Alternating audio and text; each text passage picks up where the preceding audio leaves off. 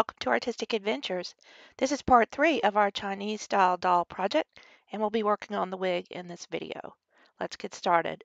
I had to order another 2 ounces of that beautiful black alpaca fur to continue the wig.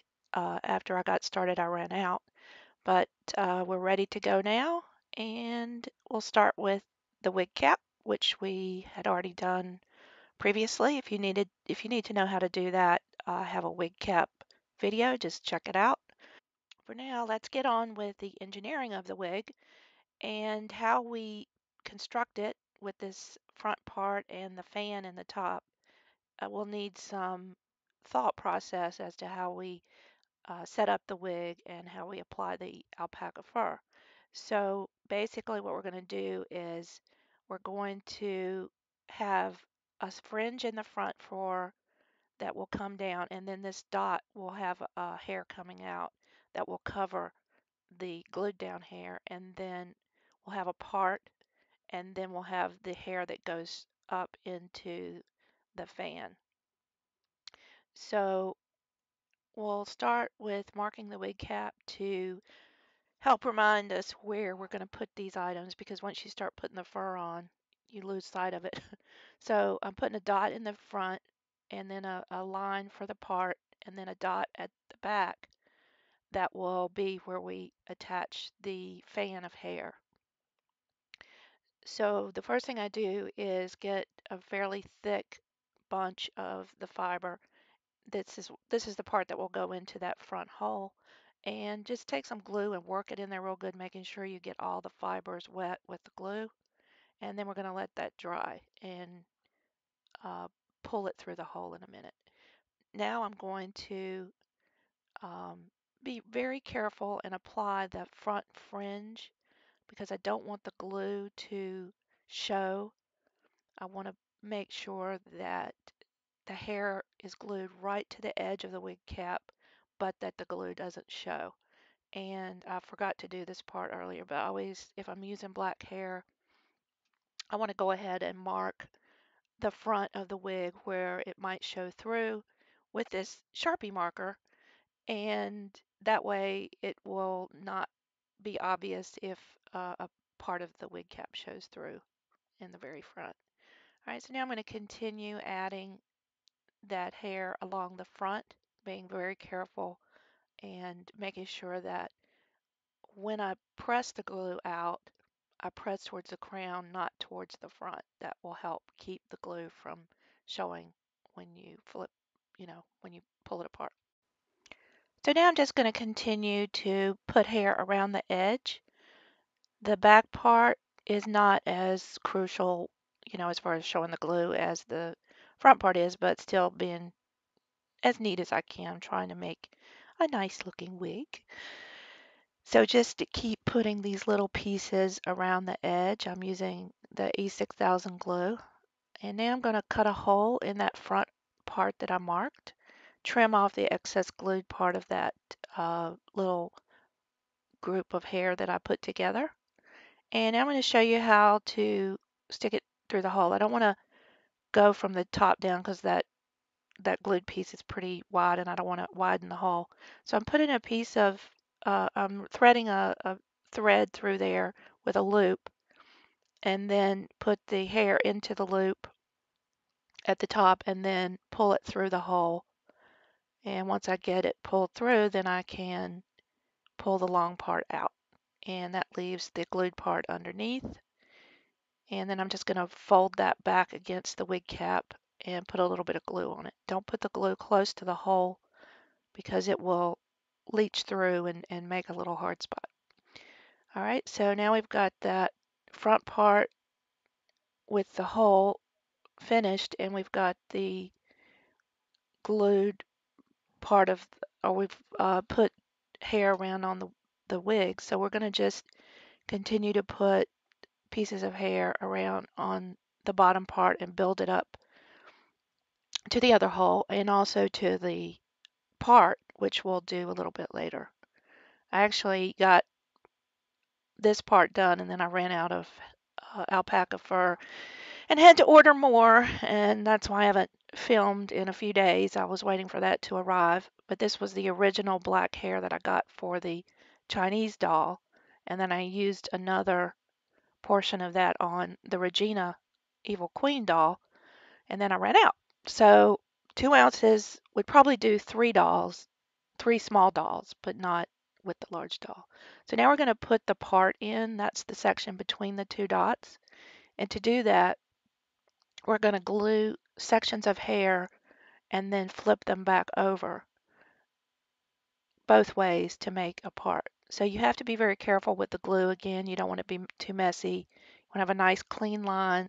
So when you flip that over, it's um, it's very clean looking and doesn't go across the line for the part. So while I let that dry, I'm just going to continue to add additional pieces of the fur to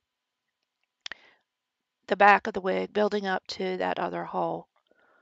And as you see, when I put the glue down and put the fiber on it, I always press with my thumb up towards the crown to make the glue attach to all the hairs, but also not to make it go further in, down. I want it to go up so that the hair has a nice line. So all of these fibers that I'm putting on now are going down. Now I'm putting on the other section. I flipped over that one section I put for the part, and I'm going to do the other section. So I'm gluing it in the same direction as the other part, and then I'll flip it over and we'll have a nice line in between the two pieces. So we'll let that dry and just keep putting more of the fiber on to the back of the doll up to that second hole. And once we get all of that on, then I'll show you how to do the part that will be the fan that we attach to the upper part of the doll's wig.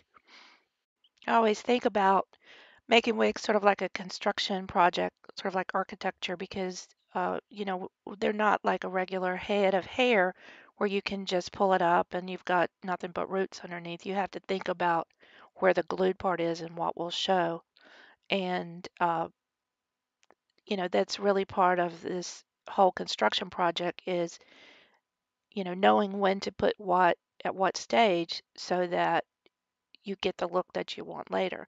Now, if you're just doing a simple wig that's going to just be, hair from a single part hanging down, it's not this complicated. But when you start adding these elements of hair decoration or hair being pulled up or portions of hair in ponytails or whatever, then you have to think about how it will look from the perspective of it being glued down.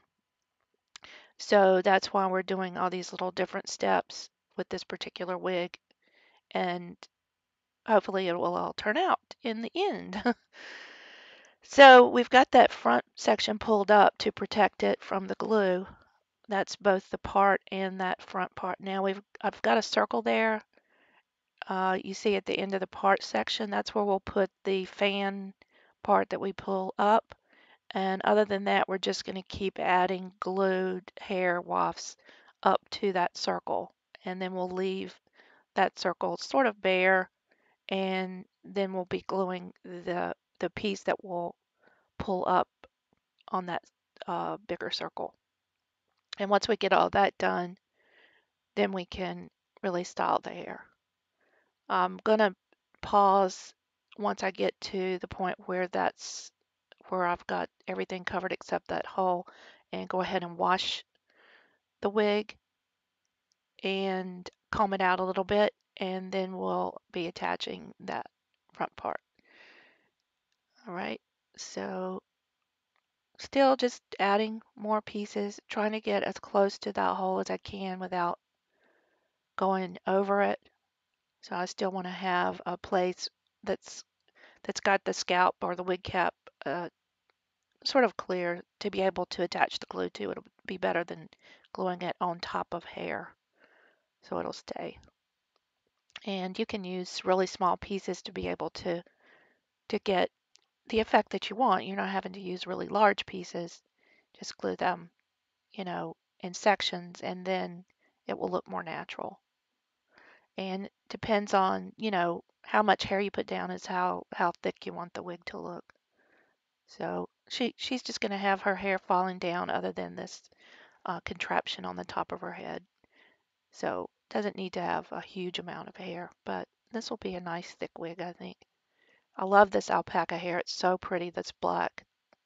Must be a beautiful animal that got sheared. I always get my stuff from Alpaca Meadows. They have really beautiful products that I've always been satisfied with, and I usually put the link in my description box with the products that I use. Okay, so I've washed the wig off camera and dried, and you can see now those are the two pieces of the part. They come apart and make a nice part, and then that front section will hang down so that we can have a nice center part and not have the wig cap show through. All right, so now I'm going to take this really thick piece and I've glued the end of it and let it, and I put a rubber band around it, and now I'm just gluing it, making sure I get all the fibers wet at the tip, and then I put a little piece of glue on that hole at the top, or not hole, but the circle that I drew, and then I'm attaching that and I'll let that dry. So now we've got the doll who looks a whole lot like it from the Addams family. And now we're going to make that fan. So we've got this nice pretty pigtail up at the top, and we're just going to put a rubber band. We're going to loop it and then put a rubber band around it and then fan it out. And we'll be doing more in terms of hairstyle at the end of the video. I just wanted to get the wig made, and then we'll move on to making the dress and get the costume on her. I put a piece of hair around there and then glued it down to hide the rubber band. And we'll be making hair ornaments and all that, so there's still a lot to do, but I just wanted to get the wig part made and out of the way, and then we can move on to the costume. All right, so we've got the fan made, and I put a little hairspray on that, and then opening up the front there where the part will be. So we'll have, the two strands hanging down on either side of her face, and then the rest will just be hanging straight down her back. And, with the hair ornaments and everything, I think it'll look really great. All right, so that's our wig. And next we'll be moving on to the costume in the next video. And we still have, lots more to do to this doll. This is just the basics of the wig. We have lots of styling to do, and then we'll see how she looks with the wig and all the costume in the final video. All right, so I hope you liked and enjoyed this video. If you did, give me a thumbs up. And as always, if you subscribe, you won't miss a thing. Thanks, and bye.